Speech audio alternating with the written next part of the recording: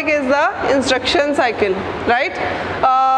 Before starting the instruction cycle, we should know about the instruction, I have already told about in the previous class about the instruction. What is an instruction? Instruction means when we are giving a command to a computer and that command is followed by the computer, that is called an instruction. Suppose when I giving a command through a keyboard, or when I press a key, or when I click through a mouse, so that command goes into the computer, that is done by the instruction. Clear?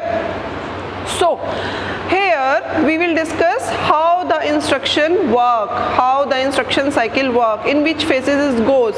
So it goes into the 4 phases, that is called fetch phase, decode phase, decision phase and the execute phase.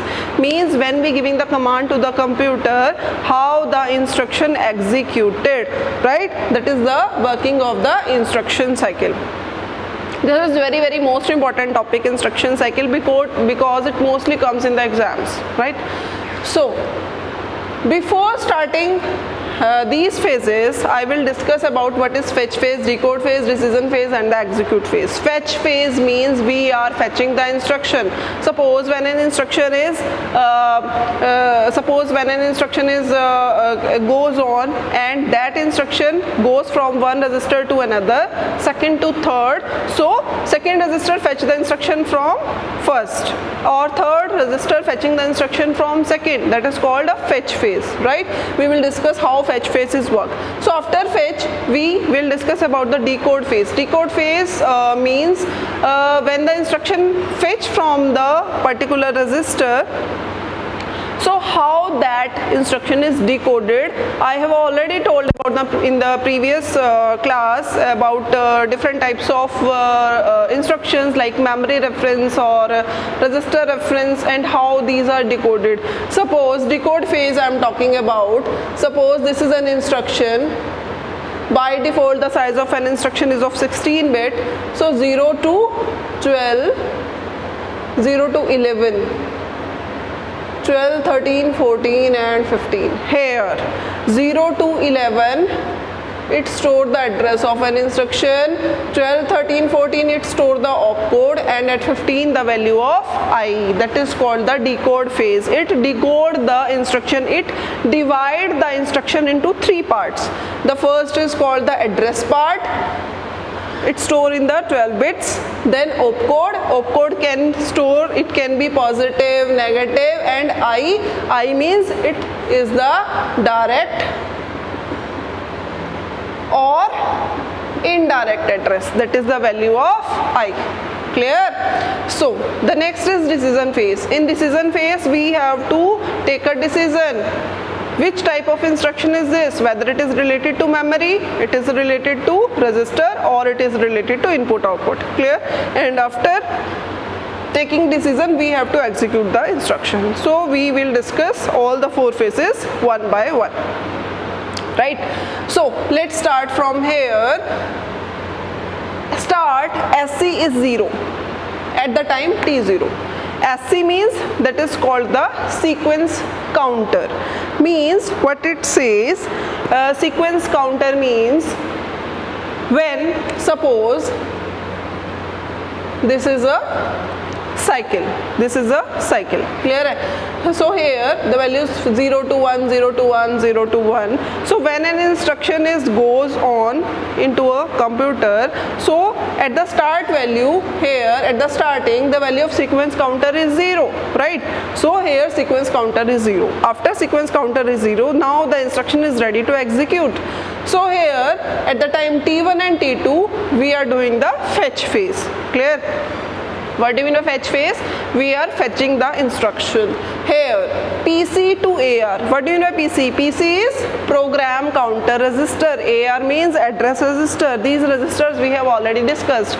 I will give a brief about that.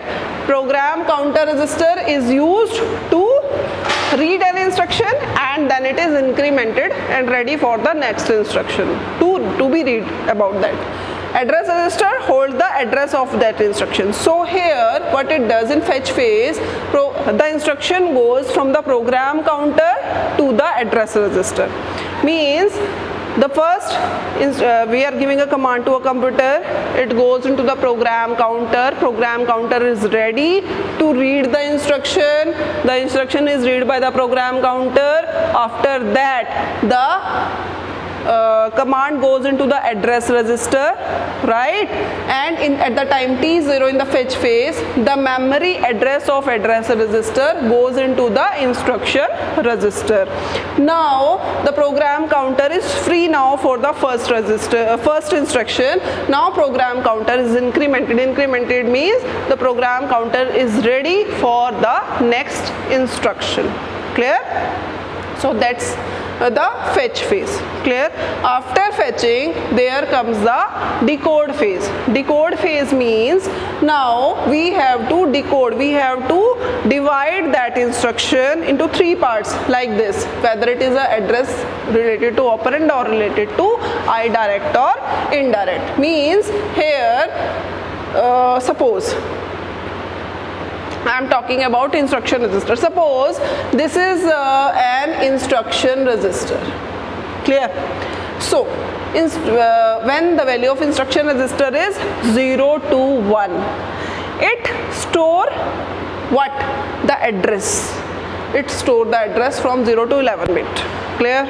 Now 12, 13, 14, it store the opcode. That is, at the value of 12, 13, 14, it store the opcode. Opcode means it store the different types of calculations, different type of operand like plus, minus, multiplication, borrow, carry, complement, and so on. So, okay. And at the 15th bit here, it store the value of I. I can be direct or indirect. Clear hai? So in the decode phase, it decoded the instruction into three parts. Clear? I'm repeating again. At 0 to 11, it stored the address. 12, 13, 14, it stored the opcode, and the 15 bit the value of I. Now here come into the third phase, that is called decision phase.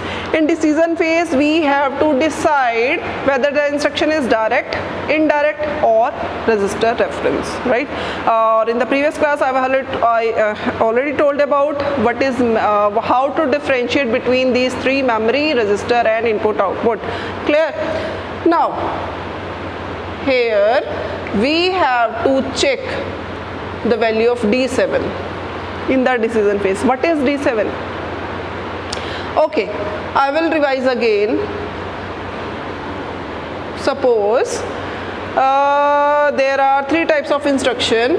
First is memory reference, second is register reference, and third is input output reference. Clear? In memory reference instruction, in register reference, and in input output reference.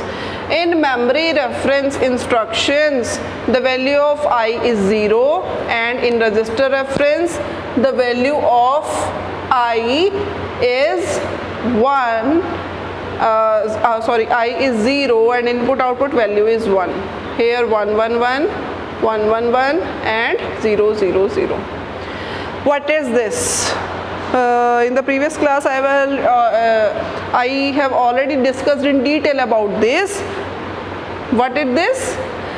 The value of opcode in memory reference instruction varies from 0 0 0 to 1 1 0, but in register and input output, the value of opcode is 1 1 1 to 1 1 1. So here 0 0 0, 0 1 0 1 0 1 0, 0 1 1. Just a minute.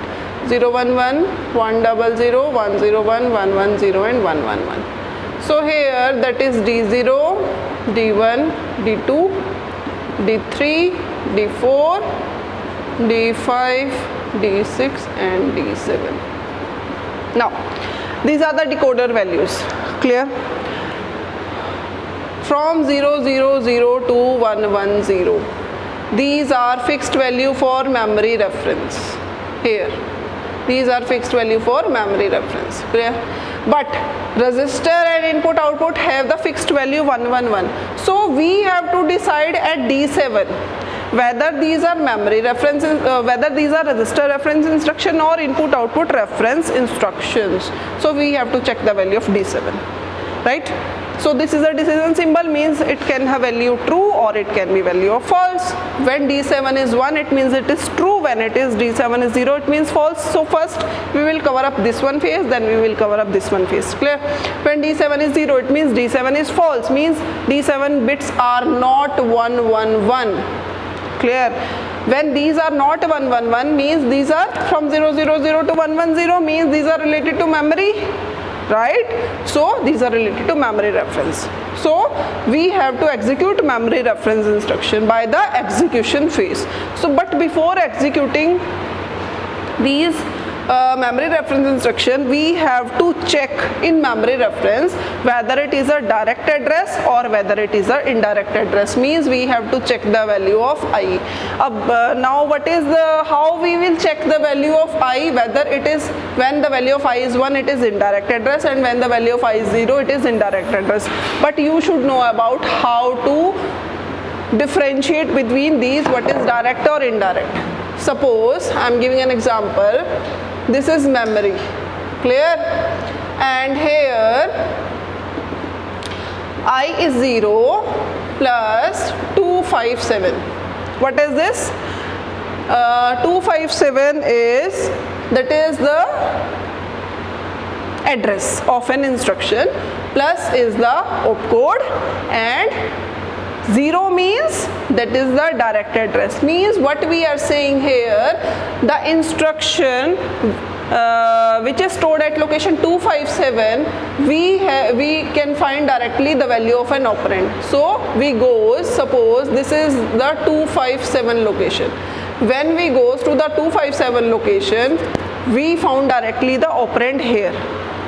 Clear? That is called direct address. Clear? And what is indirect? In indirect, suppose I say the address is 352, and when we goes at the 352 location, it store another location, suppose 1027, and when we goes at 102 location, it store the value of an operand. That is indirect. Now here, what is the difference between direct address and indirect address? You can see there are two diagrams. In direct address, at a particular address we directly found the address of an operand, that is called direct. In indirect, at a particular address, when we goes that address, the another address is found. We do not find the directly operand here. So we found the another address. So we have to go another 10257 location, and at that address the operand is found, that is called indirect address. So that is the difference between direct and indirect. So come here again, when the value of I is 0, it do nothing. The operand is directly found. We have to do nothing. We have to only execute the memory reference instruction, which is done by the execution phase.